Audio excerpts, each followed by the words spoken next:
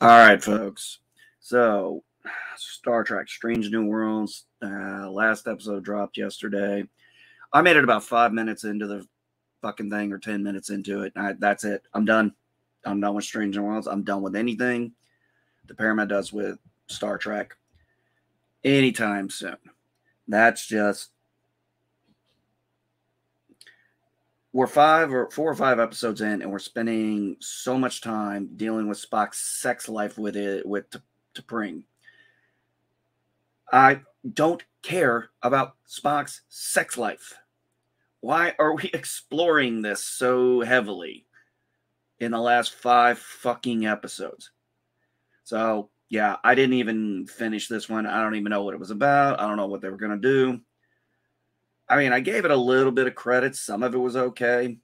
Some decent episodes, decent pilot at first, had a bunch of fucking flaws. Boy, I can't wrap my head around their continuity either. So let me see. Civil War, Second Civil War, which I guess we're supposed to assume that's American Civil War, and then Eugenics War, which is supposed to have been in the 90s. World War III, which is supposed to happen in 2024. So now all that's, I guess, one fucking thing. So we met the Gorn now 12. So we met the Gorn a few times already.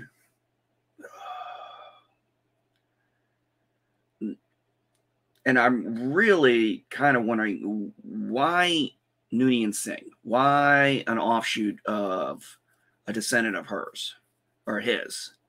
This is, I don't know. I don't care. I'm just, like I said, I'm done. I'm out.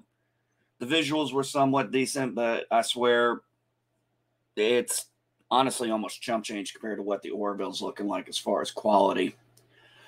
As far as quality of the shows, and we're only 2 episodes in, and it's still pretty damn good versus what we're getting out of Star Trek for the last God knows how many years. So, hey, if you're enjoying Strange New Worlds, more power to you.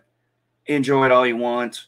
If you like this new era of Star Trek, good on you. I ain't gonna tell you different, but I'm fucking done. I'm done with this new shit. I'm sticking with 66 to 05.